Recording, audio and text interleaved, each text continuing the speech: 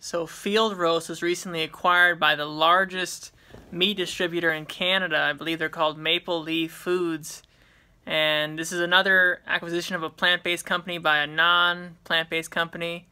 And a lot of people were mad when Daiya got bought out and said they would boycott their products. And I wanted to give my thoughts on non-vegan companies buying these vegan brands, vegan companies, and acquiring them and bringing them onto their side. Is that good? Is that bad? Should we no longer support those companies? A lot of people feel like those companies shouldn't be supported after they're acquired by these other corporations because that may be directly promoting the meat products that they do sell and promote and all that. I feel like while it's definitely not the best in a sense that they're a meat-based company, largely, they are moving in the direction of plant-based. They're seeing the future. They're seeing where the market is going, and they want to be a part of that. And they want to move more towards a plant-based vegan world, and they realize if they want to stay around, they'll have to go in that direction.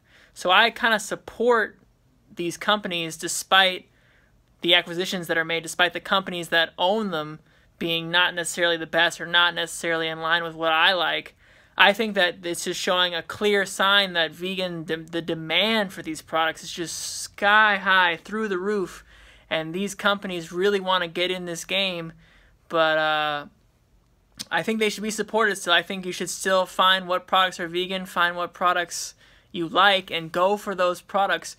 Don't make a big to-do about who owns the company, who's the big, mom under the little daughter company. Just go for what's vegan, go for what's the best. Of course, if you can find local stuff, if you can find stuff that's produced very ethically, that's great. But don't make it a be-all, end-all of will you buy a product that you already like. If a company is bought out by someone else, continue to go for that product if you feel like it's the right thing, if you do like the product, and if it helps you stay vegan. If you stay vegan, that's the most important thing.